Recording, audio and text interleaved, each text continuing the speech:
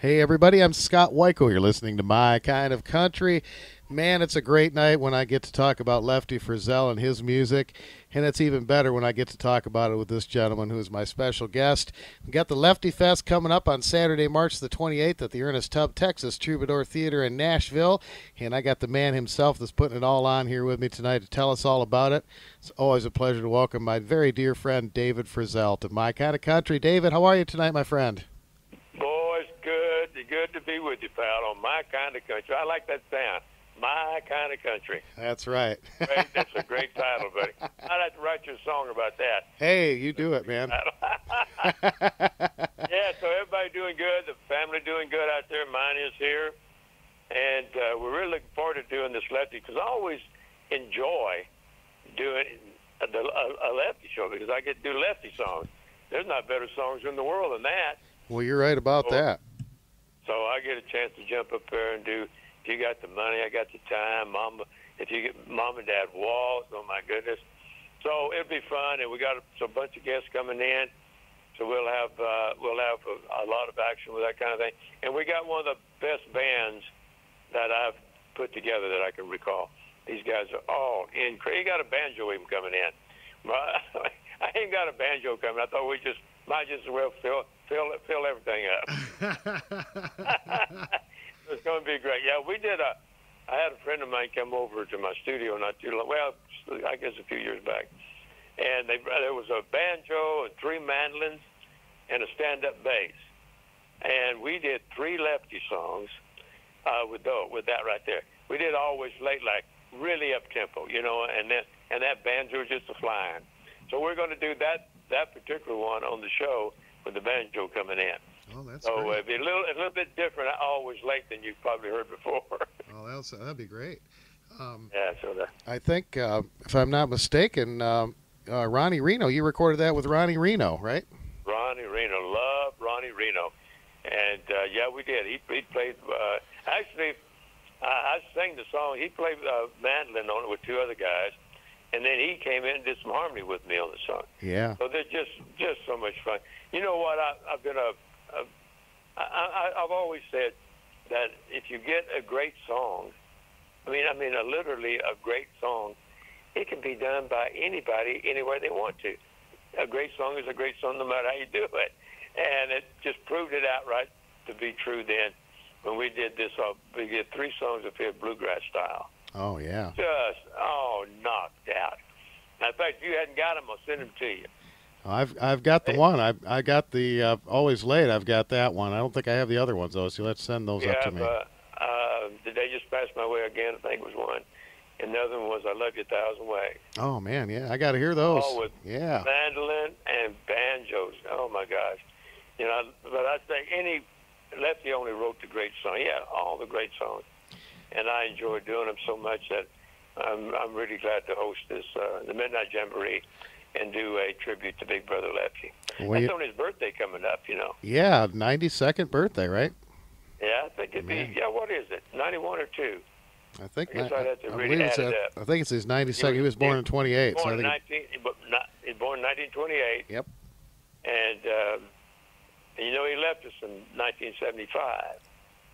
He had another place to go, and so he went and left me here by myself. You know what I mean?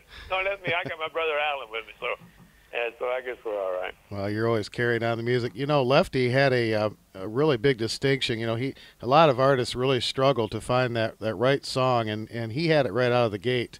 He had, a number 1 his very first recording, and that's pretty amazing. If you got the money, I got the time. That was right out of the gate. Yeah, number 1 right off. The next song was on the B side. In those days, they were 78s. Yeah. And the one side was If You Got the Money. The other side, the B side of that, was I Love You a Thousand Ways. And it went number 1. Yeah. So I think it was something similar to If You Got the Money was about in September or something like that of 1950. And then November of 1950, I Love You a Thousand Ways. So he had 2 number 1s straight in a row. Then he didn't stop there. He went on in 1951 and had 4 songs in the top 10 at the same time. Man. And he was right there with Hank Williams who had three in the same top 10. Lefty and Hank Williams had Lefty had number 1, number 2, number 4, number 6, and then Hank Williams had 3 of the rest of them. Man, that hasn't been done before or since. At the same time. At the same time.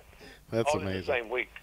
That's like that Merle song. It says Hank and Lefty crowded every jukebox. And man, they sure did, didn't they?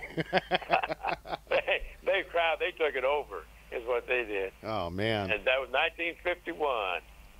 Man, I was just a young man, and I was trying to sing "Love You a Thousand Ways," and I did so on a radio station out of Kermit, Texas. And I was on there every Sunday. Man, I was singing, "Oh, I love you a thousand ways." 9 years old. That's like a little girl. You played that the last time that we were there with Freddie Hart at the Midnight Jamboree.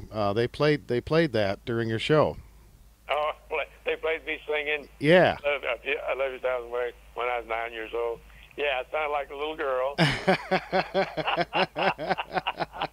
I've always loved that song. That was for as long as I can remember, from the time it was written to the time it came out, all those years, up until That's the Way Love Goes and I Never Go Around Mirrors came out. Yeah. And then when they wrote him, and Whitey Shafer wrote those. And then they became, so I Love You a Thousand Ways was my number 1 up till then. Now it's number 2, 3. I love that song. Oh, me too. Any of those Lefty songs, though, I'm a huge fan. But you know, I was in my time coming up, I had a lot of idols. I loved a lot of people. I loved all music, basically. I love all music, and I was really inspired by Marty Robbins, you know, and then Merle Haggard came along, and man, good grief, there was tremendously involved with Merle Haggard. But I was also into Buddy Holly, and of course everybody was into Elvis Presley, right? Mm-hmm. But Buddy Holly knocked me out. I loved Buddy Holly, and then Ray Charles with the blues, real deep blues. I love deep blues. I still do today, and so I was influenced by a lot of different people. But I think Johnny Cash was one of my absolute heroes. Oh yeah. I got a chance to meet him when I was 16 years old, and then work with him and do all kinds of years, you know. So I've had a blessed life, my friend. Well, you sure have. Still living it. I ain't giving it up. Well, that's great. And of course, you've got the Frizzell and Friends, the wonderful tribute to Buddy Holly that's available on davidfrizzell.com. Got to have that. We've done a feature on that, and so much great music there. You got to check it out, folks. And of course, the Ernest Tubb Midnight Jamboree will be on Saturday, March the 28th, and that's at the Texas Troubadour Theater right there on Music Valley Drive. And free show. You got to get there early though, because the seats will fill up. And the taping, I believe, is at 10 o'clock. Is that right, David? Right. We'll be there getting ready and everything there a little earlier than that. But 10 o'clock we start playing those Lefty songs. I always got to play a couple of David things, you know. But we got a band. They're just going to knock everybody out. And but we're going to be playing a lot of Lefties, talking about him some, and let people know who he was. If you don't know him, you'll know him when you leave my place. I'm going to tell you all about him, and it won't take me long because I know him really well. Absolutely. That's going to be a great show. You'll be able to stream the video online at Ernest Tubb Record Store on Facebook. And, of course, at midnight, the WSM radio will broadcast the show in its entirety as well. So you got several ways to tune into that, folks, and get there if you can. Because, man, it'll be a great show. David, who have you got coming on the show with you? Do you know? Yep. Well, I think there's several people coming up. One is Cagney Frizzell, my brother Alan's son. He was really making a big dent in this country music business himself right now. So I'm really hoping he'll come out and maybe sing a duet with me or something. We'll sing a Lefty song of some kind. And we're really thinking about California Blues, which is an old Jimmy Rogers song. Yeah. And we're really thinking about that. But it could be anything because this Cagney, he is really, really something. And people could get a chance to meet him. And I'll tune in and hear him sing because he's just great. He's just a young kid, young guy. Reminds me of myself when I was his age. When I was running around with Brother Lefty. 1959, I was running around with Brother Lefty. First time I came to Nashville, I think, was about 59. And the first time I went to the Grand Ole Opry, my brother Lefty took me to the Grand Ole Opry, February 1959. And we went there, and Marty Robbins was on. Oh man, I got a chance to meet Marty Robbins, and what a time that was. He's a how great Marty Robbins is. I'm saying. Oh yeah. And then Ernest Tubb was there, and I got a chance to meet Ernest Tubb. Then we went from the Grand Ole Opry, the Grand Ole Opry thing. We went over to Ernest Tubb's Midnight Jamboree he had that night. So he's had this Midnight Jamboree, the show, going for all these years. I think it's like 50 or 60 some years that thing's been going every week. And I've hosted it a lot through the years, and I'm hosting it again on the 28th for my brother's birthday party. So what a deal. Oh, absolutely. And I got to thank David McCormick for keeping it going for all these years. And what a wonderful place. And it's a free show. I mean, you just can't beat that. There's been some awesome entertainment come through those doors. I don't know how David's done it all these years, but bless him for doing it. Absolutely. Because, he's one of the great, great people that I know in country music. And he keeps that show going every week. And I remember one time he said, David, I don't know why you don't do this every week. He said, you just come on over here every week if you'd like to. I said, well, man, I thank you for the invite, but I do have to go out and sing to some other people. Well, he knows you packed the house. I'll tell you what, that was standing room only last time I was there with you. You know what? It is that way. It seems like, I don't know if it's that way for everybody. I hope it is. But it's always been that way for me.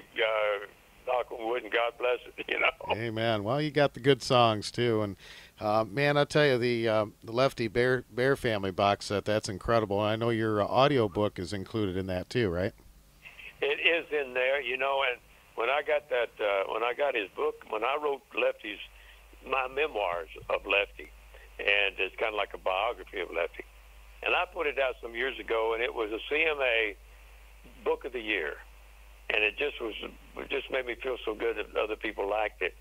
And if you read that book, you can learn almost everything you ever wanted to know about Lefty. And I like the book because it tells you everything. But I also did an audio book, and it's the same book. Only thing is that you get to hear Lefty sing in it. It's a little different because you get to hear Lefty sing, and it's a story about a music man, and you aren't be able to hear him sing. So I like the audio book, but the main thing, I guess, is the main I Love You 1,000 Ways story of Lefty Frizzell. And but it was the book of the year, so I enjoyed that. I'm still enjoying the thought of that. People just want to know a lot about the guy who got it. A lot of it started. He was one that came up with honky tonk music, with that honky tonk piano, like Pig Robbins plays. Boy, Pig Robbins can play. Oh man.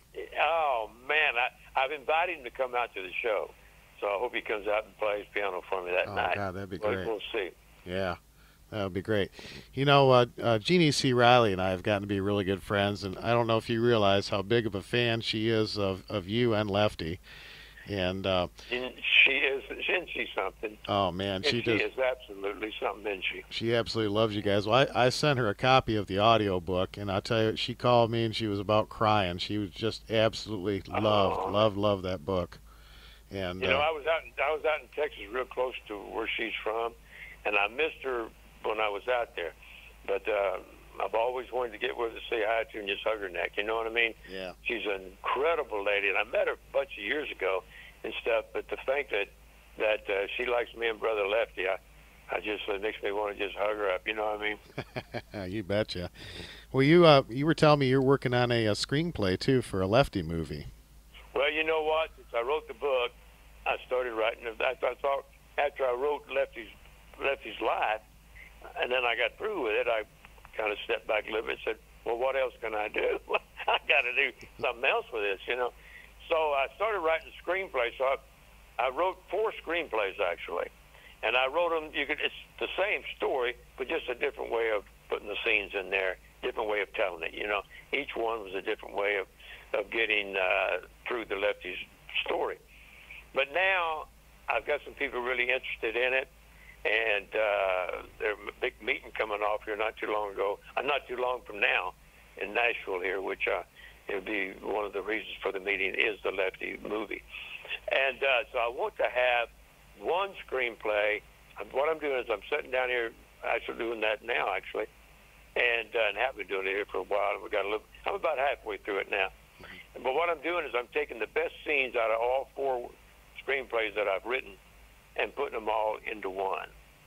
And Joe's helping me with it. Bless her heart. She's got an app of some kind. I can't remember I can't remember the name of it, but it's a special app written for screenplays. Wow. And she's doing all the other stuff. Like, what I like about it is I write the screenplay, and then I might, maybe one of the scenes, I might shorten the scene a little bit. Maybe just have them say a few little things and maybe go to another scene. But what I actually do then is write like when Lefty got in a fight one time. I put it in the screenplay, but I put it in where Lefty and this guy had an altercation, just so they didn't agree on something. So then I went on. But in a note I put for the director, I wrote the whole fight scene. I wrote the whole thing. Lefty hit him with a left hook, died, down he went. I wrote the whole thing. So for a director, I put it there for a director's note. If the director wants to make that scene into something bigger, then here it is. So this is actually what actually happened. And I tell you what, I was out there a lot with Lefty. I was out there a lot with Lefty back in the day, and I was with him. I was with him for 4 years straight. Never left his side. Anyway, I've seen him in a lot of different little fisticuffs, and I tell you what, really one of the things I remember the most is I remember him swinging once, and that was the end of it. I didn't see any. I said, well, what else is going on here? He hit him one time, bam, that was it. He had such a temper on him. But what was great was when he wasn't upset or mad or anything, he was the greatest guy in the world to be around. He was more fun. He'd make something fun out of anything. It's just anything come up, anything happen, he'd make something where you could laugh about it. He was an amazing man. Even playing golf with him was an absolute occasion. Scott, you should have been there. You would have loved to see that. Well, I'll tell you. I had to imitate him one time when I'm really sure what he did. When he was playing golf, oh my God, it's still funny to me. But just being around him and especially anything really serious coming. I was with him in 1959 when Buddy Holly and the Big Bop and Richie Valens got in that airplane and didn't make it out.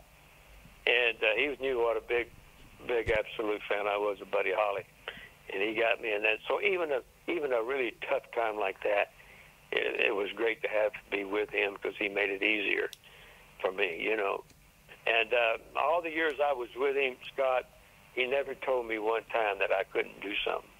He never said, David, you can't do that. Never. Everything he ever said to me was, yeah, boy, you too. Well, that's great. Go and do some more, That's the way he was with me. And I couldn't have, I really don't think I could have done everything that I did without knowing that he knew I could do it. Wow, that's wonderful. I wish I would have got to. He always worked with me. I wish I would have got to know him because if he's anything like you, I would have loved him. There's no doubt about it. But I appreciate that, Scott. And, I actually feel sorry for anybody who didn't meet him. I'm absolutely. And Merle Haggard, how close we were. If there was I don't think there could be a bigger fan than I am. If there is any, it had to be Merle. Yeah, I believe that. I believe that. Man, was that something. I could get with him.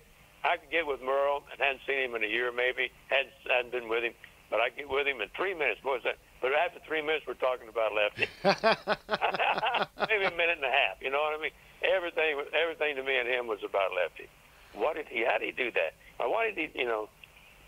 Just amazing, man. It was great to be with Merle anytime, every time. Oh yeah, I agree with that. And he became a big help to me, as you know. Oh, that's wonderful. Well, folks, you can go to davidfrizzell.com, check out all the tour dates coming up, including July 15th at the Midwest Country Theater there in Sandstone, Minnesota. Our friend Lois Jean's going to be there to see you for that one, David. I hope so. I know so. You know so. And then, July 17th, you're going to be in Hampton, Iowa. That's with the Country Gold Tour, right, with Leroy Van Dyke. That's right. It'd be great to see him. He's there again, another amazing person in this country music business. Absolutely. He's an amazing guy. Absolutely. It's going to be fun. And he's got, you know what, he always has one of the greatest bands you'll ever have a chance to work with. Yeah. One of these days, you come out with me because you know you're starting to sing with me when I go out there now. I know, you make me nervous, man. You get up there and we sing that song, Lefty, Merle, and Me. Oh, Boy, man. you're so good at that. I may not even sing that again until Well, it's all you and the band. If you don't have that band, it makes me sound terrible. So. Band's good, but Leroy's always had the best band you'll ever have a chance to work with. Yeah, absolutely. And that's one of the reasons that they ever call me. Take it, let's go. Absolutely. He's got the best band in the world, and of course you love him, you know. Absolutely. Let's see. You're July 26th. You're going to be in Canada at the Palmer Rapids Twin Music Festival. So our Canadian listeners, you want to check that out. And then September 19th at the North Country Music Festival there in Anderson, California. It's up by our buddy Brad Peterson. So I know he'll be there. And, oh God, that's right. Yeah. That's not very far from Sacramento, is it? I don't think so. I don't know. I think it's up in that area. It's up in that. Yeah, I know it's up in the northern part there. So, and then hopefully some Michigan days. We got to get you up here when the snow gets out of here. So. yeah, let me know when that all leaves, and I'll show up. Yeah. Well, we're going to play some of Lefty's great songs, and David, I'm going to pull out some interesting songs from you tonight. I'm going to kind of surprise you and our audience. I've got a song here from 1973 that you did on Capitol Records. It's called Jesus and Joe. Do you remember that one? Oh, I wrote that. I know you did. God, I don't remember anything about it though, but I remember writing it. Jesus and Joe. Man, how come I don't have that? Well, I'll have to get it. I'll have to get you one. By gosh, I got it right here. We're going to play it tonight. And you also did a stellar version of "Murder on Music Row." Oh, that's right. You know what? We had a great version of that song, and I like that kind of song anyway. Yeah, absolutely. We had a great band. Oh my God, we had Reggie Mack come in. We had some of the great people on that song. And I thought they promised me they was going to put it out as a single if I would do it.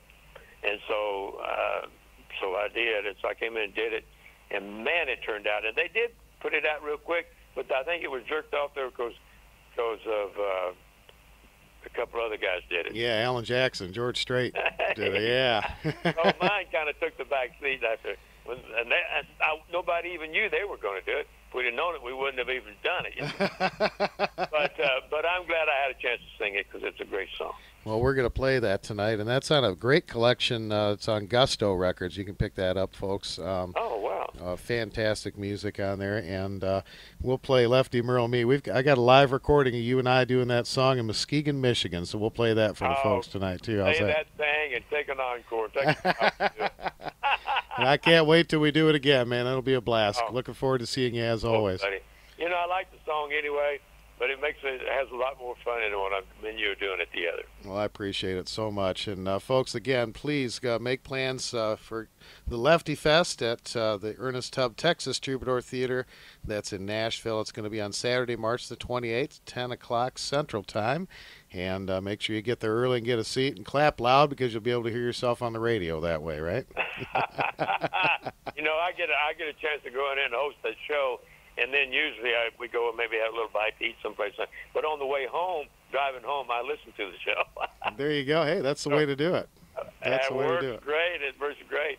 I'm not used to hearing myself that much, so once in a while I get a chance to do it, and I thought, boy, did I hit a bad note there? I better work on that area right there. Yeah, it's a lot of fun. A great life in country music, man.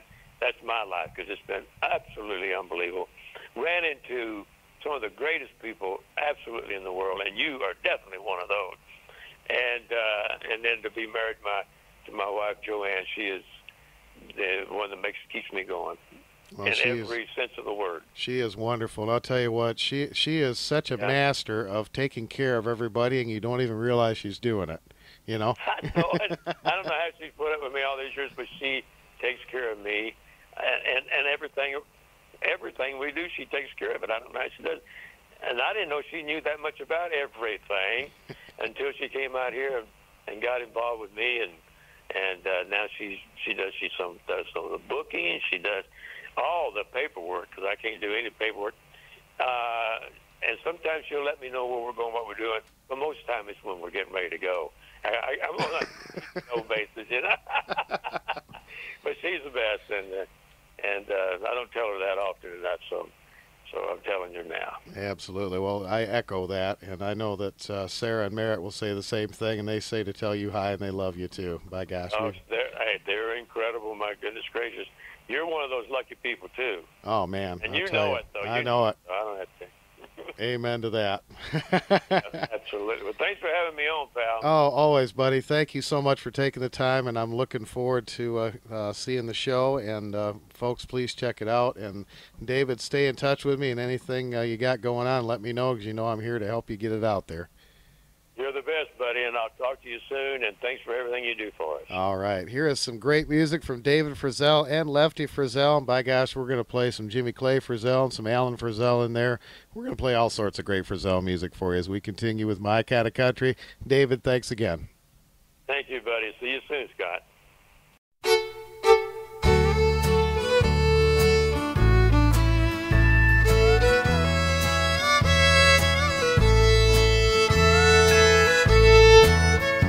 Nobody saw him running from 16th Avenue.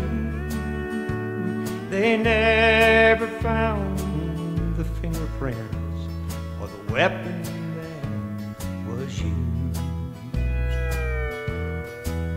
But someone killed country music, cut out its heart and soul.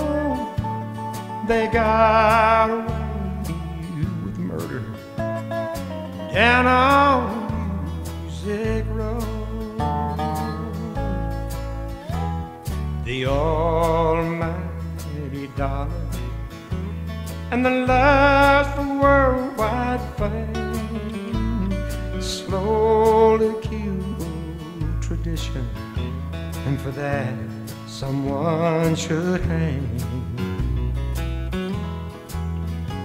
They all say not guilty, but the evidence will show that murder was committed down on Music Road. For the steel guitars no longer cry, and fiddles barely play, but drums and rock and roll guitars are mixed up in your face.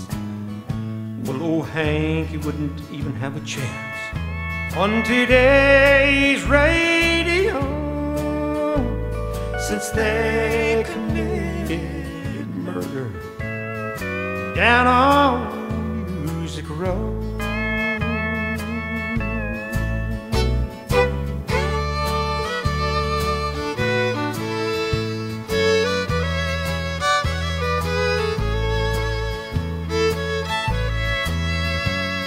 They thought no one would miss it once it was dead and gone. They said no one by the more drinking and cheating songs. Well, there ain't no justice in, and the hard facts are cold. Murder's been committed down on Music Road. For the steel guitars no longer cry, and you can't hear fiddles play, with drums and rock and roll guitars mixed right up in your face.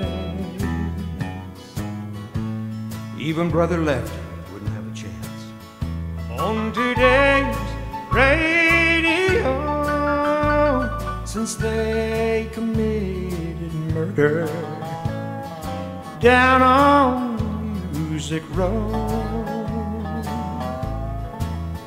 Why, they even told the possum to pack up and go back home. There's been an awful murder down on Music Road.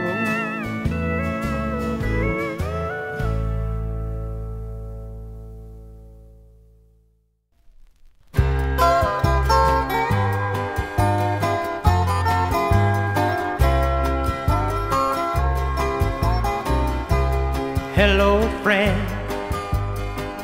Hey, it's good to see you. You look like someone that I should know. Sorry I didn't hear you come in. What was your name, my friend? Okay, I'll call you Jesus, and you can call me Joe. Yes, I know, friend, that I am dying, but the sad part is dying alone. For no man that's really lived truly wants to die. And I hate for a stranger to see me cry. So do I know you, Jesus? And do you know old Joe? You tell me that you won't be surprised if I don't know you, and you say that some folks never will. Well, friend, I hope those other folks are smarter than I, and don't wait until they die to find out you are real.